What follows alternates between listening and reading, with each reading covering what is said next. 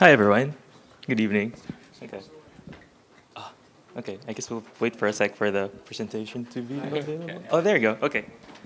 So time starts now. Hi, everyone. So my name is Dean, and this is Flo, and we're part of the Smart Device Department for Rakuten. And I'm here to talk about, well, we're here to talk about what we've been working on, which is a glass of Rakuten. So as an introduction, I'd like to show that, of course, we all know that Rakuten is like a big web company, and we have a lot of web services here. So we thought, why not utilize these web services and put them in like a glass device? Of course, just to be clear, when you're talking about glass, we're not talking about this glass. We're talking about, the Google Glass device, just so it's clear. First thing first is that we need to get ideas of what to do with the glass device. So the first thing we worked on was like have people join us in a hackathon in July 2014 this year. And there were 3 teams that participated, and they did this for like 2 weeks after work. It was pretty hectic, but we were able to get some really amazing applications. Specifically, there's this like recipe video creator, so you can like take a video while chopping up onions. And then there's one where you can use a presentation assistant, so you can like move slides with your glass, or you can use it for video monitoring, and then also use it for like traveling with the Rakuten travel application. There were like Rakuten managers and also Google representatives who shared ideas with us so we can like improve the apps more. And further on, we'll have more hackathons. But of course, that's the ideas. The most interesting part is the actual development. So for that, I'll leave it to Flo. Thank you. Okay, if you're building a glassware application, probably one thing you want to do is send actual event or some kind of notification to the user. So how can you do that? First thing, you can use the push message system. So it's basically the cloud messaging from Google. And yeah, so after your glass device registers to GCM server and to Rakuten server, the server can basically send through a device ID a message through GCM to your device. Another way on, if you're like building glassware application, is to use the Mirror API. So the Mirror API is based on OAuth, and the server can directly, like after obtaining the OAuth token, send a message to the Mirror API and can manage the timeline, for example, like adding a new card to the timeline. Also, if you're building an application, you probably want to show some user-specific content, for example, like his points, his name, his rank. How can you do that? Luckily, there's like an authentication system. So basically, you can plug in your own authentication once the user installs the glassware application through My Glass. And basically, it works that your service, like your server will get some kind of user token, and then again uses the Mirror API to create a new account on the glassware application. So that can save like your custom token, your user data. Another very interesting feature is, of course, since this is a glass device, you probably want to use the camera. So that's the standard camera API from Android, and you can do things like capture a photo or like record a video. If you want to do some more processing, for example, yeah, I don't know, barcode scanning, you probably have to pre-process the image because it only supports infinite mode focus. And one more thing, like glassware really like works with voice recognition, so the whole navigation, like starting the app or like in-app navigation, works through the voice recognition, as we'll see in the demo now. So we weren't able to connect the glass device to the presenters, but we can simulate it for everyone so you'll know what our app looks like. So when you open the glass device, you'll be shown this screen. So you start things by saying, OK, glass. And then it shows you a menu, and our application is launched if you say, sorry, find a product. Okay, and from here, you can actually just say what product you want to search for. So you say Panda. And you'll see some Rakuten Panda products that you'd like to buy, I hope. Okay, and that's all for us, and thank you for listening. If you want to try some applications or web service from Rakuten, check out Web Services for Rakuten online. Thank you.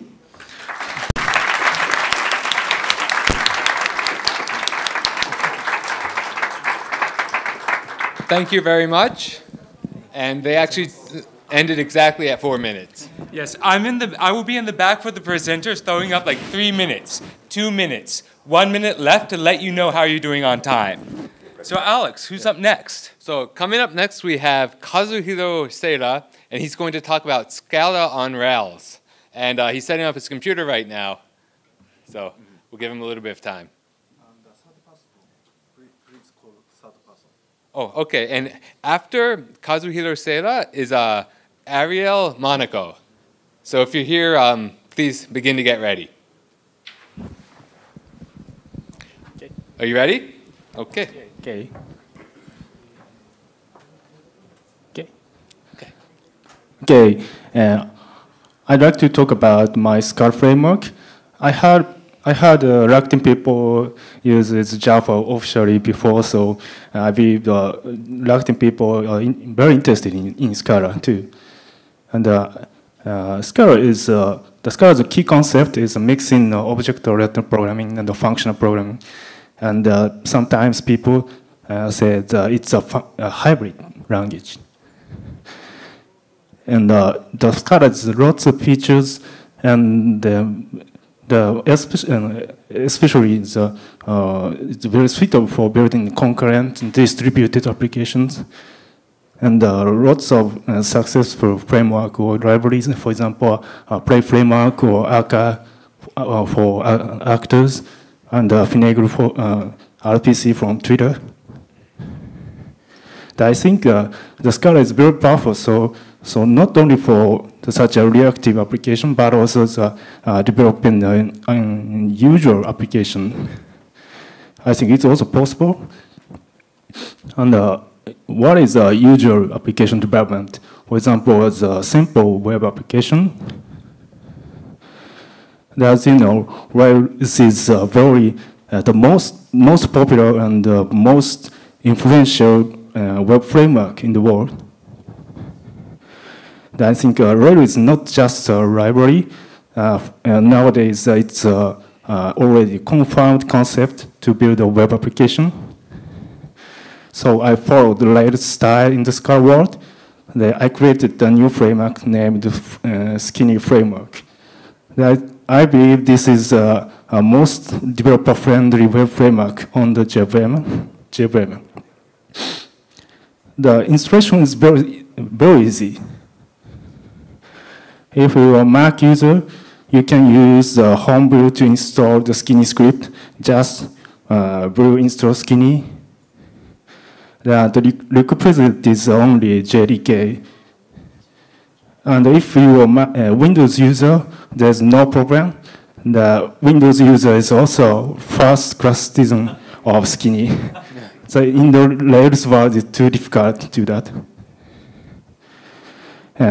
If you're using Windows or Linux, download the blank application zip file, or use if you're familiar with Yeoman. So it's also possible to use the Yeoman generator. Just run the Skinny command. You will get the blank project. This is a simple example. If you are using the Mac, Skinny new command is available, so you can Skinny new to-do list as same as Rails, and just Skinny run or Skinny server. You can see the default top page at the localhost 8080. And the scaffold generator is also available, the same as Rails. So Skinny generates scaffold, the plural name, and the single. It's a little bit different from Rails, but the plural name and the singular and the attributes with the type. In this case, the description is a string, and the deadline is the optional date value. After that, same as Rails, run the DB migration task. The command name is very similar to Go, same. And everything is done, so you can see the slash tasks, and you will see the list page of tasks, and you can create a new task.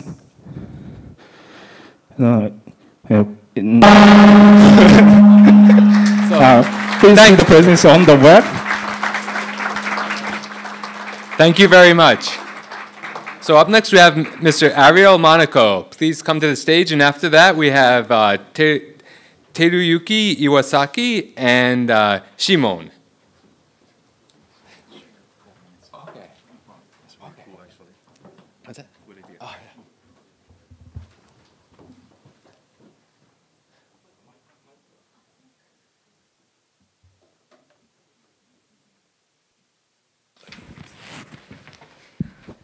Hi there, my name is Ariel. I'm from Web Service Platform Group. and I'm going to talk about how open source is influencing in our work, personal life. Many technologies we use every day are bound to open source technologies.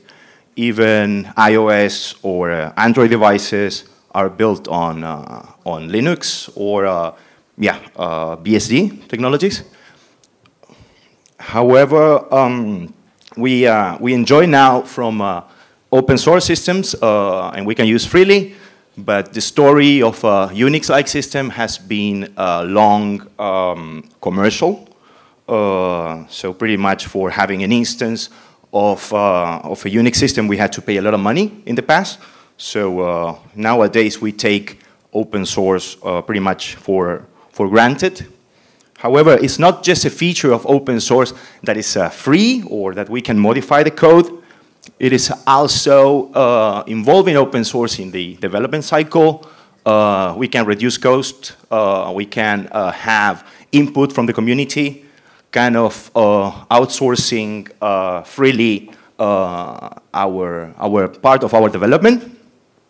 We can do this in different ways, such as dual licensing or releasing open core, like MySQL, like Oracle has done with MySQL, benefiting a lot from the community for improving the database engine.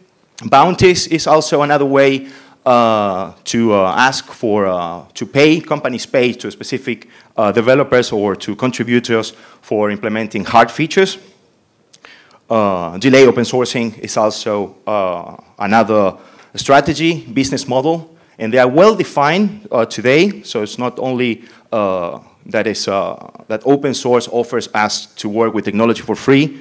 Again, we can benefit in research, testing, planning, in any part of our development cycle using open source. We do so at Rakuten with many applications, and we want to encourage also other companies to do the same.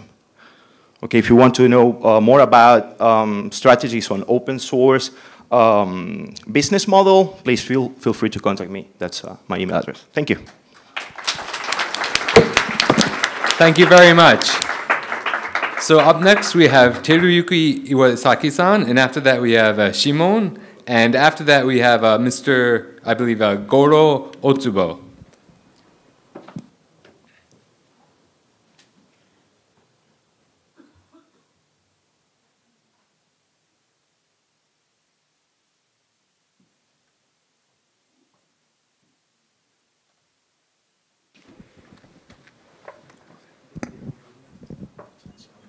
Hi, I'm Iwasaki Teruyuki, working in Appeal. Today, you are coming to the English conference, but I think at least some of you are working in a Japanese development team and not using English every day.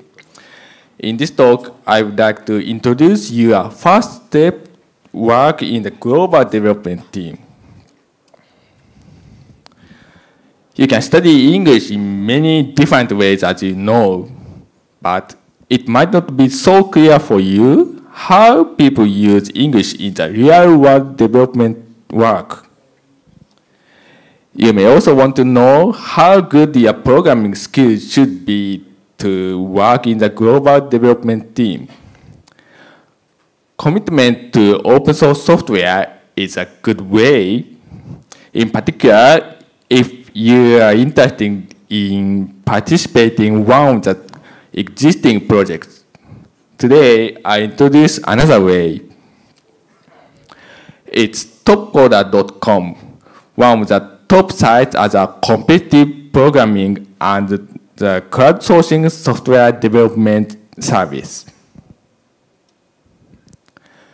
Competitive programming area is a place to compete how fast you solve the algorithm problem correctly. There are real-time matches called single-round match and marathon match, but first, you can try your skill in the problem history area. You should start with Division 2 and choose an easiest problem with 200 points. once you solve the problem, you can see other members' solutions and learn from them. If you would like to work in a global company like Google, Facebook, and Amazon, and maybe Rakuten in the future, here's the right place to improve your programming skill, because in the interview of these companies, you will be requested to solve such algorithm problems. Another place in topcoder.com is of crowdsourcing. The site divides a real-world project into the many small tasks and asks developers to implement them. The scope of a single task is very small, like you can do it in a single night or in a weekend. You can see the spec, schedule, and the prices before you register for each task. I recommend to start looking at tasks marked as first to finish or F to F. It means that the first person finishing the solution gets the prize money. There you can see how the spec is written in a real-world project, how other developers ask questions about the task, and how good your solution should be to be accepted and get money. Let's try and improve your skill on TopCoder to get a job at a global company. Or you may even continue to work in the crowdsourcing area. Top developers here are earning even 1 million yen in a month. Thank you. Thank you very much.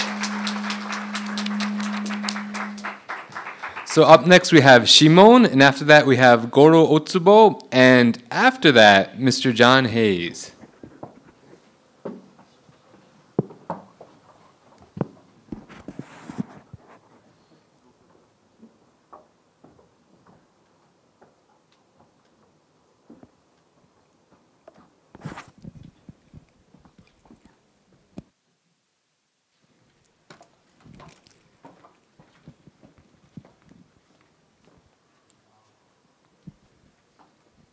Okay.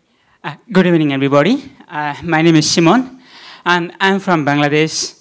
Actually, I joined in Rakuten 1.5 years ago. And before joining Rakuten, I used to work with different other companies also, like Deutsche Bank, BASF, GAF. And my interesting area is basically computing efficiency, grid computing. And today, I'm going to have a presentation on in-memory data grid. And also, I want to have just a focus on Hazelcast, one of the great open source in-memory data grid software. Okay, let's explore it.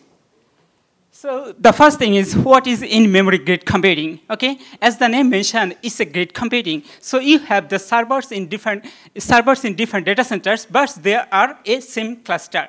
Okay, and it's in-memory. It means that in-memory means that your data are totally in memory. So of course, it's very fast. Okay, as you see from the pictures, there's the application server is there. There is grid server and there is database server. If you see this picture, you can see that the database server is optional. I mean the time. I mean the age is coming that you don't need a very expensive database server, right? Like Oracle Exadata, or even you don't need a very expensive storage system. Okay, so that's the main point. I mean that's the main benefit of in-memory data grid computing. Okay, let's go to, so why in-memory data grid? Okay, of course, from the name, is the data in memory, and that's why you have very fast access of live data. Okay, and it's grid, so that's why it's very scalable. It's also high availability, and you can access the data throughout even any of your data center of the whole country, I mean whole world.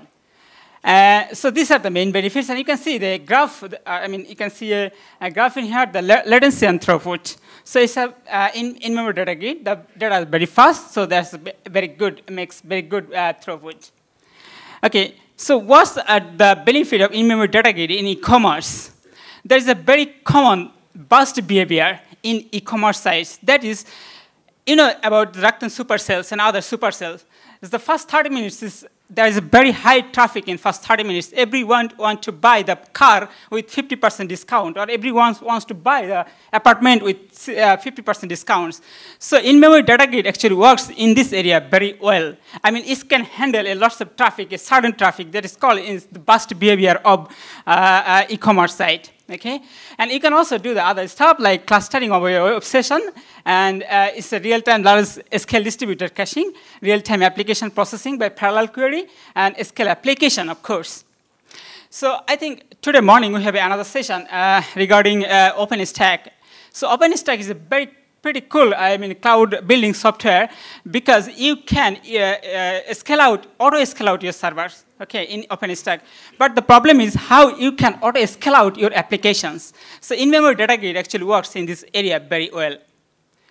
Okay, so next is who are the IMDG market player at present. Okay, they have different softwares of IMDG in the market. One is Hazelcast, open source. This mainly actually I want to go into focus this software today. And another is, they have different other software also, like Coherence of Oracle, like VMware Jamfire, and IBM Scale-out software also. And one thing I want to mention is that the Scale-out software is one of the companies that Amazon is the technical partner. So they have some contribution also in Amazon AWS for Scale-out software.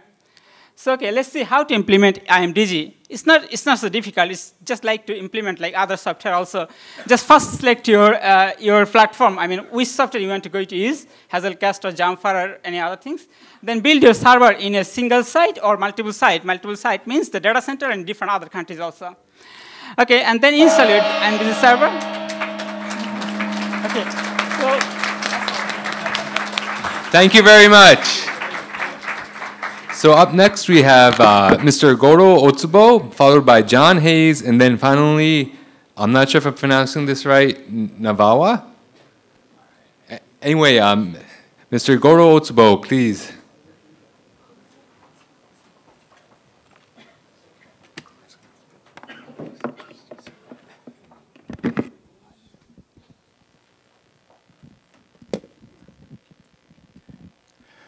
Hi, my name is Goro Otsubo, working for Next.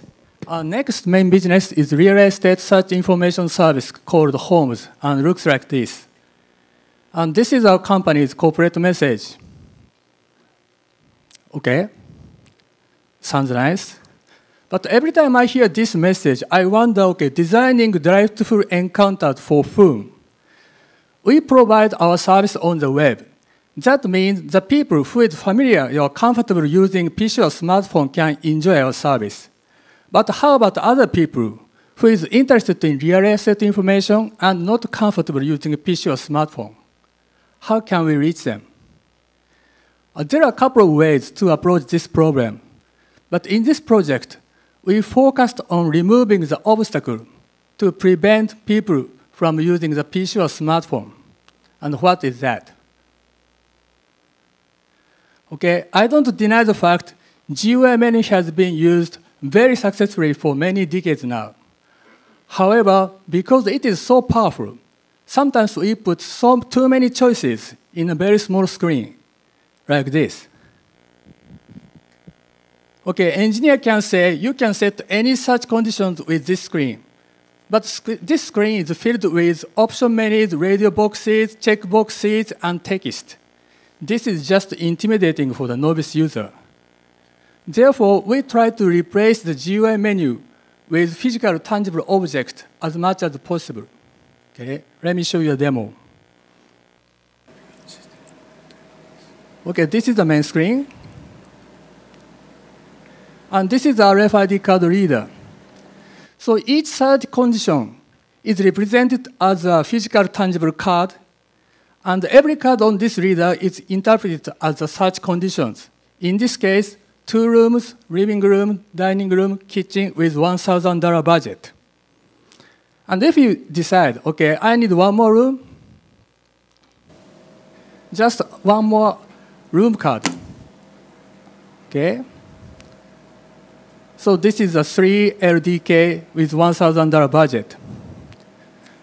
this is a very interesting condition because when you zoom out, okay, you will notice that there is an invisible barrier around the Tokyo area.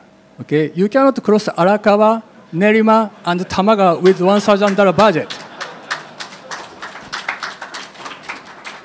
But if you can afford to pay $1,000 more, okay, let's see how the result will change.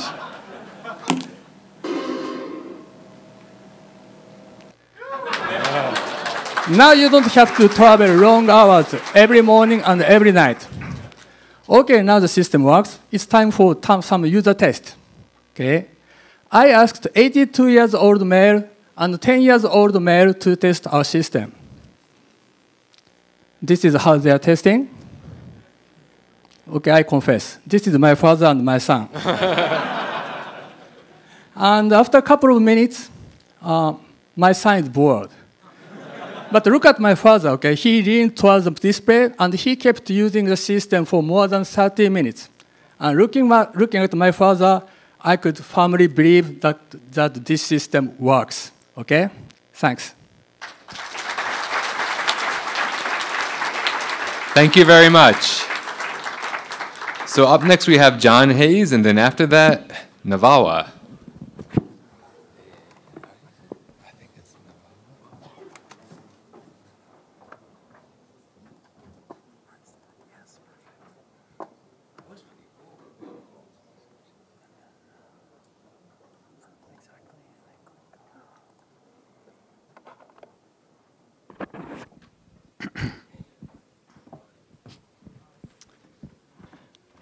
Wow, that was a great talk to follow. Let's get started.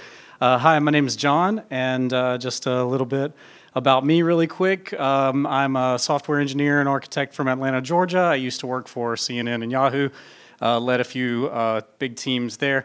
And my talk is called Getting Out of the Maze, Tips for Introducing Process Improvement. But I've only got 4 minutes, so enough about me. Let's talk about you. You're engineers. And so we're all the kind of people who see problems. And you, if you're in this room, you probably see a problem on your team with project management or the development process, maybe your quality assurance process. But more importantly, you know the solutions as engineers. You know that you need some standard version control flows. You should be using Git, maybe Jenkins, continuous integration tools. Maybe you want to implement TDD. But the question is, how do you get there?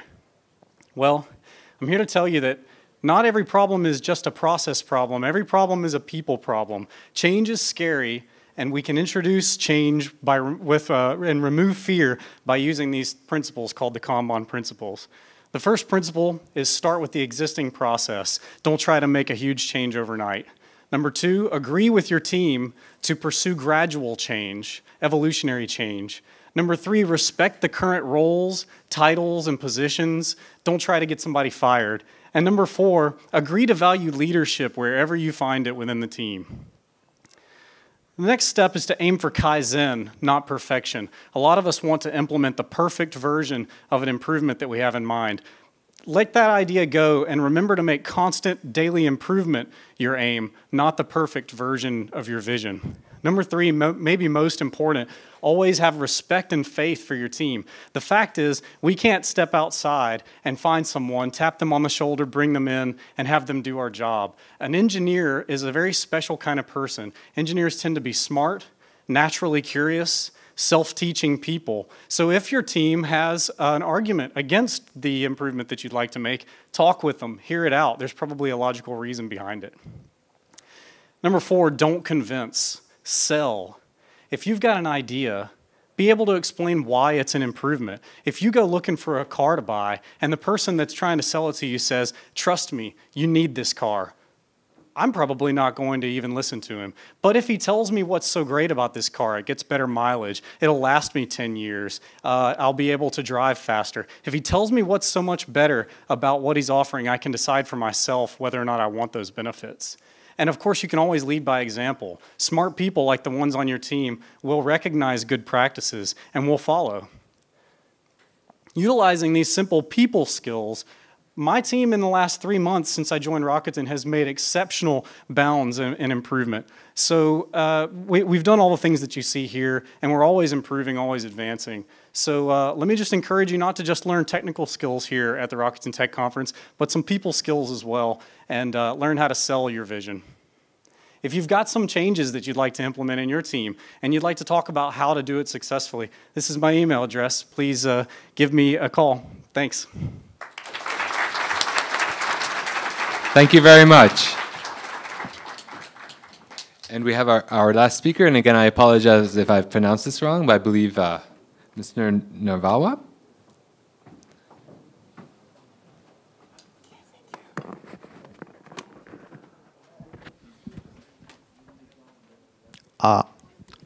My talk is usually 30 minutes. Okay, I have to talk 4 minutes, all right? So about me, my name is Nabawa, but my name is Inaba. So short name is Kazi Works, okay? So I was born in Tokyo and company, it's like this, okay? My work is mainly to make design about the system and about the infrastructure and make them, all right? Community and core Linux user group and Raspberry Pi or Rapid or WordPress and Playpool are other many things that are my hobby, okay? So I talk about Zabbix conference, fourth Zabbix conference, 2013 September, legal area, which means people are getting together legal area about Zabbix. 150 attendees from 23 countries have joined. Belgian, Swedish, Finnish, Dutch, American, Estonian, Latvian, Brazilian, Polish, and Japanese. This is 3 persons others. Okay. So what is Zabbix? Zabbix is an open source network software, and by the company of Zabbix, especially Mero, Latvia, by the man Alex Brezhnev. This software is like this and the channel like that, okay? And about the contents, speech, presentation, Zabbix team adjust, including a lightning talk in Japan, except for making us laughing. Okay, we hear about them many times and get questions if you want. So you can share knowledge based on the practice and experience, future thoughts and ideas for 2 days. Okay, if you get more information, please next to this site. And include the full staff agenda. Welcome evening party, Zabbix conference party, or other evening party to other place. Russian banquet with dinner like Russian style this year, okay? I'll talk about Latvia. Latvia is north of European countries and is belong to EU and is near Finland. Yes, Finland is near, okay? Time is 7 hours and usually summertime 6 hours. Food is very delicious and beer is also, okay? So about Riga, Riga, capital of Latvia. The best way is by Helsinki, Finland. Airlines from Japan, Osaka, Nagoya, Narita, Japan Airlines, and Finnair is better. From Helsinki to Riga, it's Finnair Air, which is called Fly B, all right? Japan to Riga, it takes about 14 hours. Riga is one of the World Heritage. The place in Hotel Riga Hotel, Riga City, Luxembourg Dravago Hotel. Dravago means it's like river. And Luxembourg means blue sky, okay? Why do I go? My process changed my mind. So the scenario of the picture is like this, or many people get together and one speaker is that in Dravago Hotel. This is the picture of the CEO chairman, Zabbix. Oh, it's me. Yeah, it must be tired, yeah, every year, okay? I was very, very much tired in my life with joking. The scenario of the food is like this, okay? All right? And you can make friends if you go Latvia. As a member is Finnish. Okay, next year, 2015, Zabbix conference. I promise to take part in this conference next year too. So as presenter, I will make speeches. Why don't you do that? Everybody go around. I think it's like heaven. It's better to go there more than using drugs. It's joking, okay? You may have a true world in our life, which is very deeply different from common usual life in Japan. Thank you.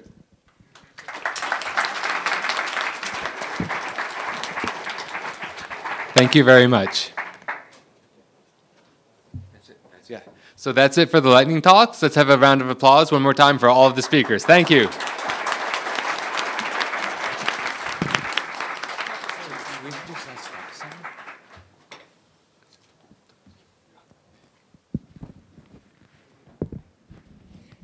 Thank you very much, Golden Twins. Finally,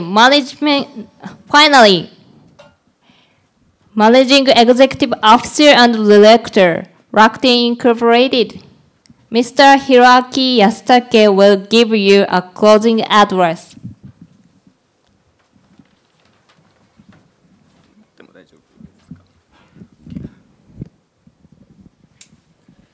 Okay. Thank you for the.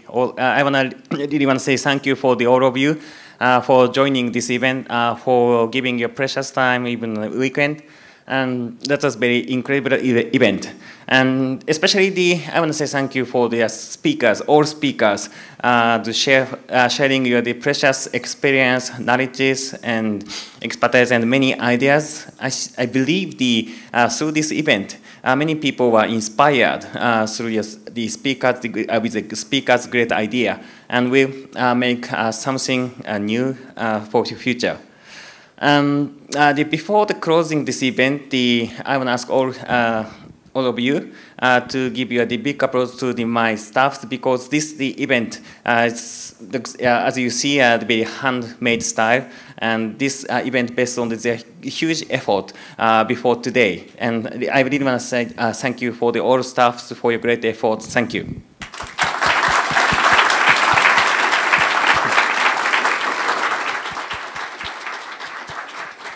And as I'm saying every year, actually I'm making a closing comment, but this is not the end of this event. The next part is the more important part. It's drinking party.